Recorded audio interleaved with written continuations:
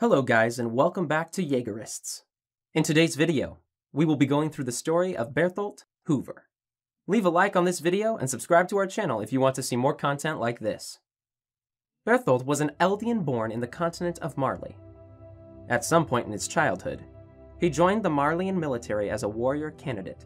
He was praised for his shooting abilities and was selected along with Annie Leonhart and Marcel Galliard to become warriors and candidates to inherit the power of the Titans. Bertholdt one day noticed a fellow candidate named 𝐁𝐞𝐫𝐿 Galliard bullying Reiner Braun, a smaller candidate. After 𝐁𝐞𝐫 left, Bertholdt helped Reiner to his feet and formed a lifelong friendship with him. Upon acquiring the power of the Colossus Titan, he learned to use its power almost immediately. He, along with Reiner, Annie, and Marcel, began a mission to attack the walled Eldians in the year 845. The main objective of the mission was to steal the power of the founding Titan and bring it to the Marley government. The day they were about to breach Wall Maria, the warriors encountered Ymir's Titan while traveling. Still in a mindless state, she attacked the three boys and nearly killed Reiner. Marcel ended up sacrificing his life to protect his friends. They later regrouped and were about to abandon the mission, but Reiner stopped them, reminding them of the consequence. Annie, enraged and terrified, attacked Reiner whilst Bertholdt could only watch the scuffle. After Reiner took the lead and decided that they would continue the mission, the remaining warriors headed to the wall and began their operation. Bertholdt transforms into his Colossus Titan form at 𝐤𝐵𝐺 district, terrorizing its population and kicking a hole in the district's gate. The attack leads to falling debris scattering across the town, crushing houses in the process. Immediately after his attack, Bertholdt reverts to his human self, while Titans enter the city from outside the walls, resulting in the population being set on by them. After exiting his Titan, Bertholdt comes in close proximity with a pure Titan, but is ignored as it instead entered 𝐤𝐵𝐺 district. After the armored Titan breaches Wall Maria, Bertholdt manages to enter along with Reiner Braun and Annie Leonhart. During the abandonment of the wall, Bertholdt and the other two forge their family records. Bertholdt and Reiner find work as lumberjacks for 2 years, whilst Annie gathers information inside Wall 𝐤𝐵𝐺. Together, they masquerade as refugees from deep in the mountains south of Wall Maria, who learned of the attack at dawn as their village was under assault by Titans, a tale stolen from a deceased colleague. The trio later discuss their discovery that King Fritz and the nobles are puppet rulers and not actual subjects of Ymir. They then decide to enlist as soldiers so that they can join the military police and get close to the interior. Eventually, Bertholdt enlists in the military academy as part of the 104th Training Corps, with aspirations of joining the military police brigade and living in the safety of the inner wall. He was considered to be one of the best in regards to vertical maneuvering equipment, enough so that Aaron Yeager came to him for advice when he was dealing with faulty equipment. After seeing Aaron's determination and desire to join the Survey Corps, he considered himself a coward for wanting to get far away from them. However, Aaron encouraged him, saying that after witnessing the attack on his village, no one would blame him for his decision. Eventually, he graduated in the top 10 of his class, coming in at 3rd place, just under his friend Reiner Braun. 5 years after his attack on 𝐤𝐵𝐺 district, Bertholdt transforms into the Colossus Titan at the entrance of the 𝐷𝐻𝐻 district. He immediately repels the military trainees on top of Wall Rose with vapor from his high-temperature body, and then breaches the gate into the city. He takes note of Aaron Yeager preparing to attack, but disregards him for the time being. As he sets his eyes on the wall's fixed artillery, the Colossus Titan swings his arm and destroys the wall's defenses. Surviving the assault, Aaron launches himself at the Colossus Titan's neck and attempts to attack his nape, leading to Bertholdt dissolving his Titan's body and Aaron missing his target. His attack prompts the garrison to begin the Colossus Titan contingency plan for 𝐷𝐻𝐻 district, and results in Titans entering the city. Upon re-entering 𝐷𝐻𝐻, Bertholdt takes part in the attack against the Titans. However, with the supply team stuck in 𝐷𝐻𝐻's military headquarters, he is essentially immobilized with many of his teammates on a rooftop. He, Reiner Braun, and Annie Leonhart discuss what to do next, with Reiner suggesting that they wait for the Titans to gather to them before they make a move. Mikasa Ackerman asks them if they have seen Aaron, and Reiner points out Armin Arlert, telling her he was in Aaron's squad. Mikasa takes charge, leading an attempt to get to the military headquarters in 𝐷𝐻𝐻, which Bertholdt takes part in. Connie Springer, Mikasa, and Armin arrive shortly afterward, with an abnormal Titan in tow that promptly begins killing the Titans swarming the outside of the building. Bertholdt takes part in Armin's plan to clear out the smaller Titans that have infiltrated the headquarters armory. After the Titans are lured together by the cadets and blinded via gunfire, he and 6 other cadets attack them in an effort to clear out all of the Titans in one move. As the other cadets move out after resupplying, Bertholdt is among the soldiers that stay behind to observe the abnormal Titan, as it is overwhelmed by the mindless Titans. Suspecting that the Titan is intelligent, Bertholdt, Annie, and Reiner argue that they should help it and prevent it from being eaten. They are silenced when the Titan breaks away from the Titans devouring it to kill one final Titan before collapsing. They prepare to leave, but are shocked at the sight of Eren emerging from the Titan's nape. Bertholdt, Jean Kirsten, Annie, and Reiner are placed on standby with their fellow cadets and are ordered not to tell anyone what they witnessed. After seeing what appears to be Titan vapor from inside the city, he and the soldiers that witness Eren's emergence from the Titan's nape scale the wall to see what is happening. They see Eren protecting Mikasa and Armin from cannon fire, with a shield made from the torso of his Titan form. Soon after, Eren transforms into the Attack Titan to seal the breach in Trost, and Bertholdt discusses the events with Reiner as their plan is foiled. Their conversation is overheard by Marco Bot, leading to Reiner immobilizing him, while Annie removes his vertical maneuvering equipment. As the three abandon Marco, Bertholdt looks on in shock as he is partially eaten by a Titan. After the ordeal, Bertholdt joins the Survey Corps with Reiner Braun alongside Mikasa Ackerman, Eren Yeager, Connie Springer, and a few others, instead of following the warriors' original plan to join the military police brigade alongside Annie Leonhart. Bertholdt participates in the Survey Corps' 57th expedition outside the walls. The mission is fairly slow-paced for him until he arrives at the Titan Forest with his group and is ordered to be on standby. He waits atop the trees with his comrades so that they may stop any Titan from entering the forest where their superiors are. A loud Titan scream can be heard from within the forest, and several Titans begin to charge in. After the Titans are gone beyond the soldiers' watchpoint, Bertholdt sees the smoke signal indicating the time for retreat. He regroups with his comrades, and they head back to the walls. Upon re-entering the gate, the Survey Corps receives comments and criticisms for their loss of life and lack of results. In the aftermath of the failed mission to capture the female Titan, Bertholdt is among the recruits placed under observation at an old mansion and suspected of being a potential accomplice of Annie Leonhart. When Titans are discovered within Wall Rose, he is one of the soldiers placed on the squad sent to evacuate villages in the south. That evening, the southern squad meets up with Ymir and Krista's squad, and they decide to take refuge for the night in Utgard Castle. At some point during the night, the castle comes under attack by Titans, and the recruits are forced to defend the interior from the smaller Titans that have invaded. After Reiner Braun takes off on his own to investigate, Bertholdt offers a strange observation of his friend's bad habit of risking himself for others. When a Titan manages to break through a stairwell door, he comes to Reiner's defense with a pitchfork and helps fight it off. The two reaffirm their promise to survive and return to their home together. After a second Titan manages to enter and injure Reiner, he helps Ymir toss it out of a window. He begins to behave in a withdrawn manner, commenting that Reiner has changed and is no longer a warrior. However, he refuses to elaborate further on the subject. Eventually, their superiors are killed by the attacking Titans, and the rookies are left defenseless.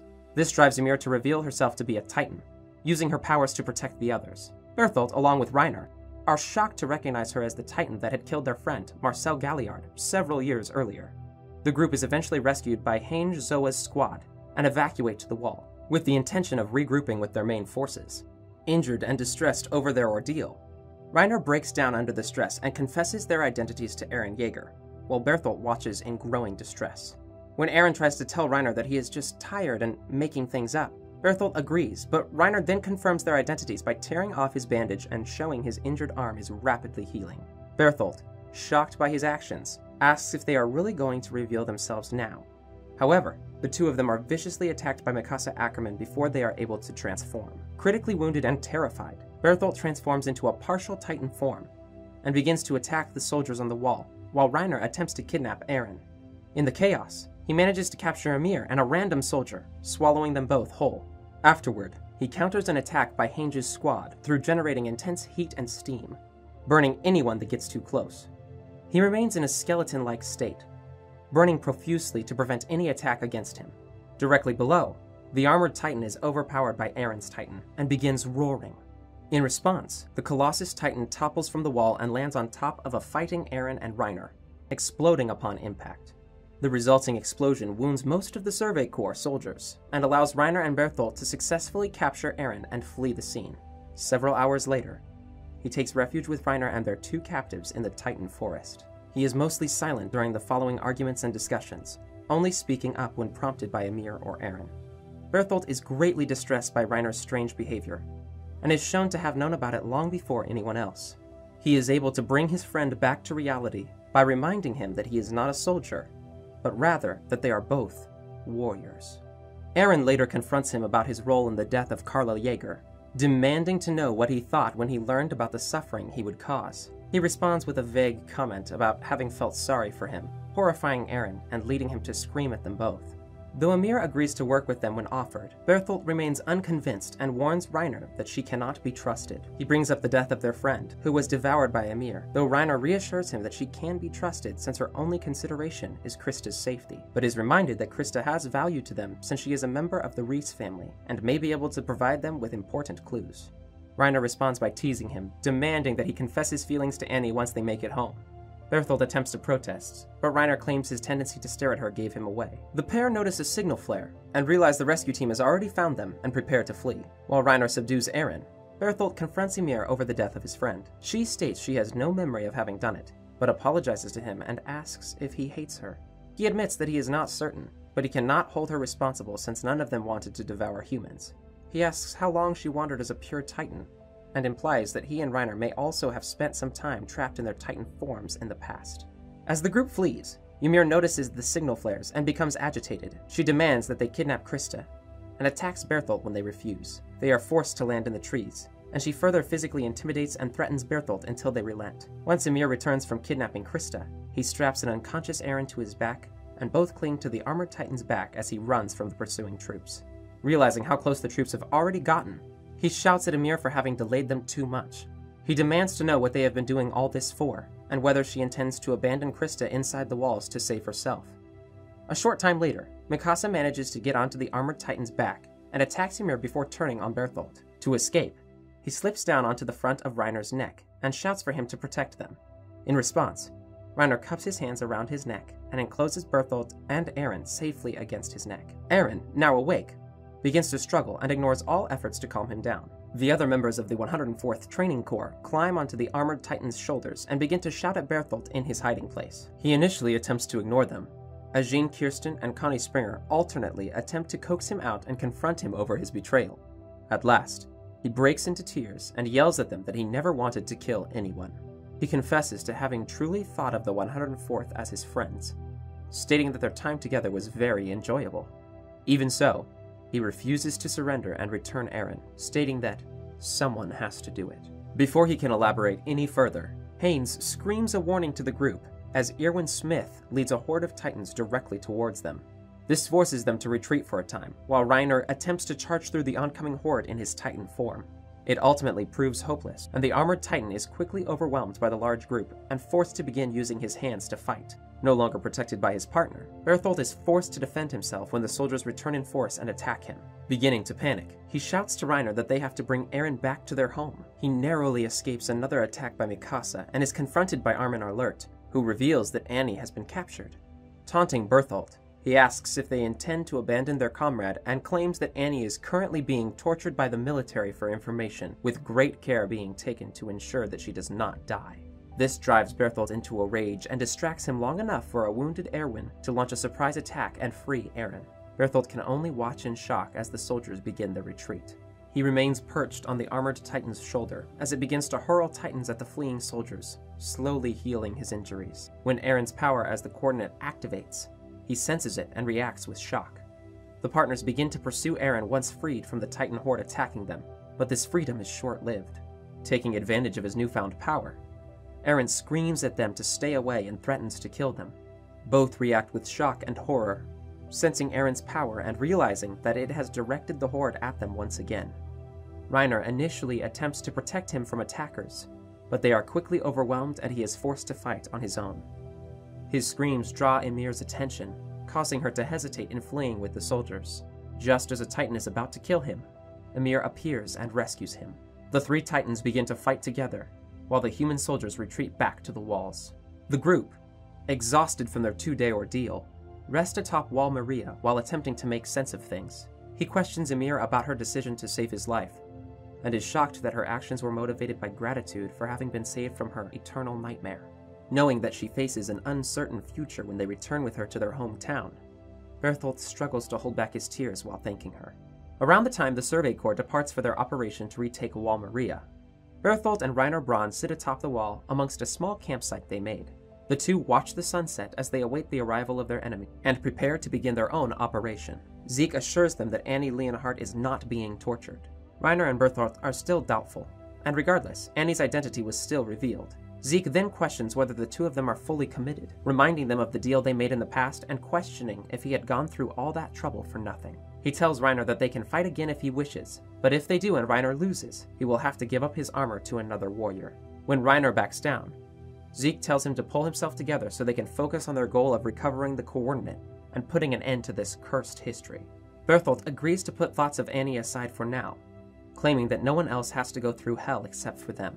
Remembering the pain of Annie, Markobot, and Reiner, Bertholdt expresses a desire to end all the fighting. 𝐂𝐭𝐴, in her Titan form, appears below and alerts them of the Corps' imminent arrival, and the three warriors share a last toast before preparing for battle. As Bertholdt and Reiner jog along 𝐿/Maria, Reiner notes that the two of them will be in separate positions, and that Bertholdt will have to think and act for himself rather than wait for Reiner's signal. Reiner admits that he never thought of Bertholdt as particularly reliable before, as he tends to leave things to others when it matters in spite of his immense ability, but not anymore. Bertholdt affirms his desire to end things. The two part ways. When the Survey Corps makes it to the Shiganshina district, they begin rushing the gate with 100 soldiers to confuse the enemy. As Eren Yeager flies up above the breach in 𝐿/Maria's southern gate, he prepares to transform. Just as this is happening, he watches from an unknown location, equipped with his vertical maneuvering equipment. As Bertholdt stands by, he wonders about the outcome of the surprise attack and when Reiner will give out the signal. Soon after, Reiner lets out a roar, signaling Bertholdt to be thrown in a barrel towards his position by Zeke. Upon hearing the armored Titan's roar, the Beast Titan throws the barrel with Bertholdt inside towards Reiner's position. Bertholdt prepares to transform, but upon seeing Reiner's damaged Titan form, he abandons the plan and rushes over to check on his friend. He discovers that while Reiner survived the Thunder Spears, he was forced to transfer his consciousness to his Titan body. He tells Reiner that he will need to move a little, and if he cannot, then he will have to prepare for the worst. Bertholdt declares that he is ending this and heads towards the soldiers. As he approaches, Armin Arlert calls out to him and asks to negotiate. Bertholdt gives him the warrior's conditions, Eren, and the demise of humanity within the walls. He calls this the harsh truth of reality, and claims it has already been decided. When Armin asks who decided this, Bertholdt admits that he did. Armin tries to bait him by telling Bertholdt about Annie's supposed torture again, but Bertholdt no longer falls for it, and expresses doubt the military police even has her. When Armin tries to leave, Bertholdt cuts him off, taunting him about wanting to talk. He asks if Armin thought talking about Annie would upset him, because Bertholdt is supposed to be meek and timid. Bertholdt knows that Armin's negotiation is actually just buying time for the soldiers to surround him and finish off Reiner. He only agreed to talk to Armin because he wanted to see if he would break down and ask for forgiveness, like the last time he was faced with his former comrades. But he no longer feels conflicted about what he must do, and tells Armin that even though the soldiers are his cherished comrades, he still intends to kill them all. Without warning, Mikasa Ackerman appears behind Bertholdt and tries to go for the killing blow, but Bertholdt quickly blocks her blade. Despite losing an ear, Bertholdt manages to escape using his vertical maneuvering gear. He maneuvers high into the sky, noting that he barely feels any fear, and thinks to himself that no matter how things turn out, he will be able to accept the outcome, as nobody is truly in the wrong. The world is just simply cruel. He transforms, and the resulting blast engulfs all of the nearby soldiers except for Levi's squad and levels the central portion of Shiganshina. The Colossus Titan then starts to pick up buildings damaged from the blast and throws them all over the district. Many of them have burst into flames due to the heat from his Titan, spreading the fire to the rest of the district. He then heads north towards Commander Irwin Smith's position, but is intercepted by Eren and the 104th recruits. Eren charges at Bertholdt's leg, attempting to stop him in his tracks. With little effort, Bertholdt lifts the leg with Eren's Titan dangling from it, before sending Eren crashing into the top of 𝐿/Maria with a swift kick. The group charge at him to create a diversion for Mikasa to launch the Thunder Spear at his nape. He emits a searing hot gas which forces Mikasa to retreat and injures Connie Springer in the process. After the group has sought temporary safety, he continues to destroy the district. As Reiner recovers and begins to fight the Levi squad, Bertholdt notes that he was hoping to kill everyone with his transformation, but calmly shrugs it off, saying he is used to such trials. He approaches Eren and Armin, wondering what Armin will do. Seconds later, Eren loses his balance and falls to the ground, motionless. Bertholdt, thinking Eren is already beaten, decides to blow Armin away, and unleashes a burst of steam from his body. However, much to his surprise, Armin latches onto his teeth and refuses to let go. He questions what Armin could possibly hope to achieve with Eren already beaten, but decides to finish him quickly and launches one final burst, charring Armin's skin and burning his hair off, sending him falling lifelessly to the rooftops below. After observing Armin's burnt body, Bertholdt moves over to Eren's Titan body, only to find it a hardened shell. He then realizes too late that 𝐼𝐼𝐻 was buying Eren time to get out of his Titan form, and used Bertholdt's attack as a smokescreen. At that moment, Eren, in his human form, appears from behind, latching onto the Colossus Titan's nape and slicing it open, severing Bertholdt's arms and legs before ripping him out and dragging him down to the roof below, where a ravaged yet alive 𝐼𝐼𝐻 is lying. After being defeated and dragged out of his Colossus Titan, Bertholdt is approached by Zeke and his Titan mount. Anticipating capture, Eren begins to slit Bertholdt's throat, but Zeke tells Bertholdt that he cannot save him this time. When Levi pursues Zeke, Eren urges him to give 𝐼𝐼𝐻 the Titan injection so that Bertholdt can be fed to 𝐼𝐼𝐻 to turn him into a Titan and save him from death. However, another soldier arrives with Erwin, who is unconscious but also alive. The soldiers debate who should be given the Titan serum between Erwin or 𝐼𝐼𝐻, as Bertholdt lies unconscious and at their mercy. After a fair bit of debating, Levi is left with the decision and finally decides on who to give the serum to. Bertholdt awakes to find himself at the complete mercy of the 𝐼𝐼𝐻's pure Titan. He screams, begging his former allies to save him as they watch, tears in their eyes. Bertholdt cries out for Annie and Reiner before he is eaten alive by 𝐼𝐼𝐻. 𝐼𝐼𝐻 has a nightmare about Bertholdt before he wakes up. He dreams that the Colossus Titan is crying. He is told by Eren that he ate Bertholdt in order to stay alive, which 𝐼𝐼𝐻 is mortified to learn. During the fight between the Survey Corps and the Titans of Ymir Fritz, Bertholdt and a handful of other inheritors are reawakened in the Path World by Zeke. Bertholdt approaches 𝐼𝐼𝐻, who acknowledges that he stole Bertholdt's life and Titan before asking if Bertholdt will still lend him his strength. Taking control of his Titan, Bertholdt immediately begins defending Annie from the hordes of Titans which had been overtaking her. He continues fending off the myriad Titans which are attempting to defend Eren long enough for Eren's nape to be destroyed. He then picks up 𝐼𝐼𝐻 with some of the other Titans and holds him as he transforms into his Colossus Titan to destroy the rest of Eren's Titan. Thank you guys so much for watching this video. It really means a lot to us. We will see you guys very soon in one of our next videos.